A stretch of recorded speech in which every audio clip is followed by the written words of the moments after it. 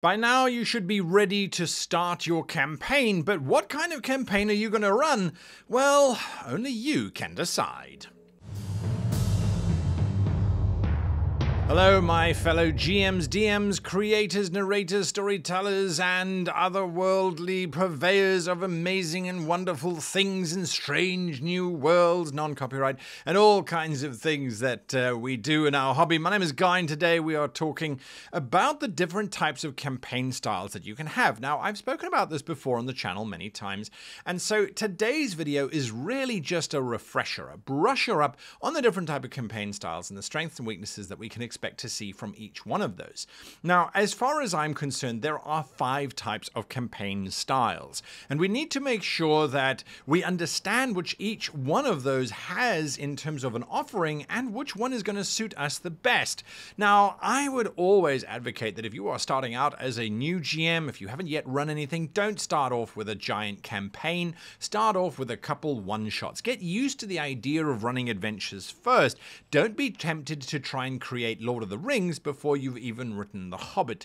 We need to understand the basic processes first. So let's jump straight into it. The first type of campaign that there is the epic campaign. Yes, the epic campaign, my personal favorite type of campaign, is without doubt my favorite.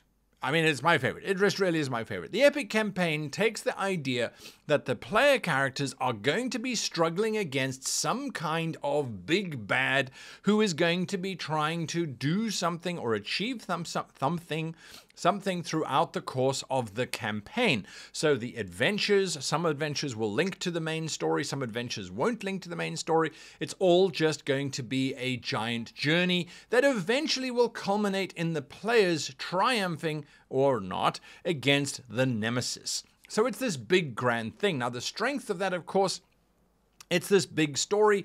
There is a motivation for the player characters to come together, to drive forward, to actually get to this outcome. That's also one of its weaknesses, though, is that the players, if they drop out, when they add in a new character, there isn't so much of a feeling of being part of the big journey anymore. They might not be as invested in overcoming this big villain that they haven't really been fighting previously. So there are a lot of issues that you will need to take into consideration. Now, in terms of prepping for an epic campaign, you obviously need to have a giant master plan that your nemesis is going to be following through, whether it is Dr. Evil trying to take over the world by destroying the moon, or whether it is the Emperor trying to take over a galaxy, or maybe it's just a dragon trying to take over a small kingdom. Whatever it is, you have to have worked out their basic plan before you can even start playing. The next type of campaign is the open campaign. This is monster of the week kind of stuff, where it might not be per week, it depends on how often you play and how long your sessions are, but this is where the players are going to be encountering smaller villains. They might still feel like epic battles and all that kind of wonderful stuff, but each villain is self-contained. There isn't a bigger, longer story at play here. The players have no sense that, oh, well, in about 6 months' time, we should be fighting against the big bad evil. They are constantly fighting against smaller evils and triumphing and winning and moving forward and doing that sort of thing. The strength, of course, is that the players are free to go wherever they want. There is no giant campaign that they have to keep track of and that they have to sort of follow along and try and figure out what's going on. The other strength is that if players drop out or if players come in, they haven't lost anything. They haven't missed parts of the plot. They are as invested as anybody else. The weakness, of course, is that there might not be a sense of purpose. There might not be a sense of direction as to where this campaign is going because their players haven't got a bigger picture. They are just finding little pictures as they go through. So that is one of the weaknesses. Now, what do you have to prep for an open campaign? Well, you have to prep the current adventure, and that's it. You don't really have to worry about other kind of stuff going on. Well, because it's literally, we do the adventure, we move on, and we move forward. The third type of campaign is almost the antithesis of the epic campaign. It is the player campaign. This is where the players are the ones who are actually driving the story. The players have got goals for their characters and they're going to try and realize those goals. So you as the GM are not coming up with a big bad or with a villain of the week. You are looking at it going, well, their goal is to achieve this. How do I get them to achieve that but make them work for it? So you're kind of reverse engineering engineering going, well, that's the outcome that the players are after. I need to make sure that I'm allowing them to get there, but still providing obstacles for them. So the players drive the campaign. The strength, of course, is that the players are absolutely invested in the game. They really want to succeed because it's their own goal. They've created it. They're not just stumbling across a plot.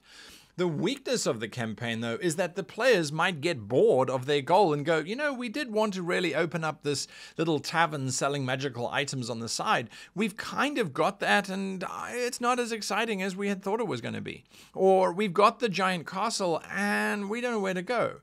We have a starship. We're not sure what our next move should be because the GM is waiting for them to make the decisions because it's a player-based campaign. So what you have to do when you are creating a player-based campaign is make sure that your players are very much aware that this is all about them. It's about their characters. They have to drive it. So if you have players who are quite passive and who don't necessarily want to drive a story but want to be part of a story, then the player-based campaign is probably not for them. We then get the simulationist kind of game, and this is a game that really is all about predetermined stuff that the players then encounter. It's as close to an MMO or as a computer game as you're going to get. The GM has worked out beforehand the entire world space, all of the adventures and all of the plots and things that are going on in that world space, and the players then arrive and start to participate in those predetermined events. It's basically like running a module, I suppose, insofar as everything has been pre-created. The strength, of course, is that there is GM neutrality. The GM is not making calls based on the player's actions. The GM is simply following through what has already been planned. There is no GM favoritism. If you go into an area where the monsters are simply higher level because that was what was planned, it's not the GM being vindictive or mean, it's simply your characters going into the wrong location. The weakness is that it can feel as if the players really have no impact. They have no real kind of say in how the world's going to change or grow because, well, the world has already been created and the adventures have already been created. So there is a very limited amount of flexibility. Now, you can overcome that by obviously adding in new adventures as the party goes along. But again, it's all about working to a predefined framework, making sure that that simulation remains true to itself. So obviously, when you are setting up a simulationist campaign, you do have to prepare the most in terms of having your entire area mapped out, plus all of the NPCs, plus all of the monsters, balanced for specific levels or power abilities or whatever system you're using. You have to have all of that in place before you start playing. Otherwise, you're really just playing an open campaign or an epic campaign. The final type of campaign is the accidental campaign, and this is literally a campaign where you started by running a one-shot, you started by running a single adventure, and the players were like, this was cool, I really like the characters, I think I want to play some more. And then you play another adventure with the same characters in the same setting, in the same world, and another, and suddenly you discover that you either got an open campaign, or as you've been playing, you've been adding in some little bits of information about a potential bigger story, and the bigger story is that you're now running an epic campaign. So accidental campaigns, they really just start out as just being some adventures and then they grow from there. There's nothing really to plan for because, well, you're just planning on running a one-shot. Once that has happened, though, once you realize that you are actually in a campaign, it's very good to then understand that you are and then to choose the type of campaign that you want to go with so that you know and have a structure which is going to allow you to move forward. And the structures, of course, we've spoken about. Anyway, those are my thoughts. A massive thank you to this week's sponsor. You saw them popping up on the side of the screen. What do you think about that, by the way? Is that something that still gets you interested in what's being shown, but is not too invasive or intrusive? We're trying out different things on the channel to basically keep you happy, keep the sponsors happy, and keep the lights on. So let us know your thoughts in the comments down below. Now, that's it from me for this week. So all that remains is to say thank you to you for watching all the way through to the end. A massive thank you to all of our wonderful patrons, especially to our honored heroes. And until next week, I wish you and yours the very happiest of gaming.